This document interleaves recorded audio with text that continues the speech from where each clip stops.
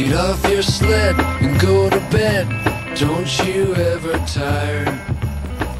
Mother, did you not clean out the menorah from last year? The shamus looking a little bit waxy. Seth, sorry, I'll get right on that. Seth, will help you, please? Thanks, Mom, because we can't afford to cut any corners. Now, if my sense of the cultural zeitgeist is accurate, Careful. and I do believe it is, this is the year that Chrismukkah sweeps the nation, okay, people? Ryan, it's so nice to have someone to help around the house. You're absolutely right, it is, which is why this year I've created a Chrismukkah work wheel, so that everybody understands his and her duties this holiday season. Voila. You're kidding me. Does it look like I'm kidding? Let me guess what your job is. I'm supervising, smartass. Well, that's big of you. Yeah, but I'm also overseeing licensing and merchandising, okay?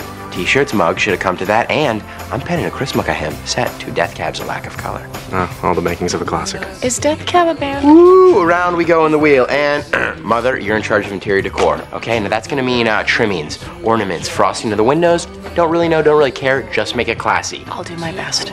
I've invited the Nichols or the Cooper Nichols or whatever they're called these days. They're called Gentiles, and a whole slew of them at that. Now we're gonna have to really put our heads together and do some serious Jew recruitment. Ryan, do you think you can rope in some Hebrews? Blonde hair, blue eyes? Yeah, no problem. I'm a natural. Fair point, my Aryan friend.